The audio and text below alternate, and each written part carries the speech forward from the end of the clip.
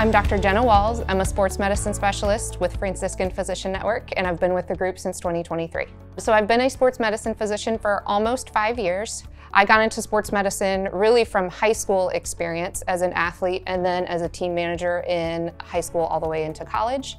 That's really where my interest in sports medicine started and has bloomed ever since, going through medical school, residency, and fellowship. When patients come to see me, I think they'll look forward to a very patient-centered experience. I like treating my patients as I would friends or family, and I like doing that from day one. So I'm really into listening to what patients want out of the experience, what their goals are for their recovery, what activities they would like to get back to, or even what activities they might like to start for the first time. In sports medicine, we see all ages. A lot of our patients, of course, are going to be young athletes who are coming in from schools or from nearby clubs.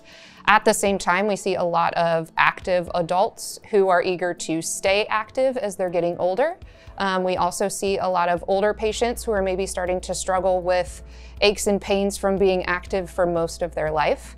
So we really see the full spectrum of patient population in sports medicine.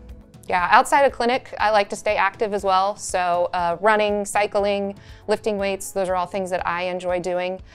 Enjoy spending time with my family who all live here in the area. I also like going to concerts, camping, hiking, really just doing things outdoors. And then I have 3 German Shepherds that I love spending time with as well. If there's one piece of advice I could give my patients, it would be to stay active and don't let your injuries hinder you from what you want to do. There are lots of things that we as sports medicine physicians can do to help. And so if you are looking for ways to stay active, please seek us out because I'm sure there are things that we can do to help.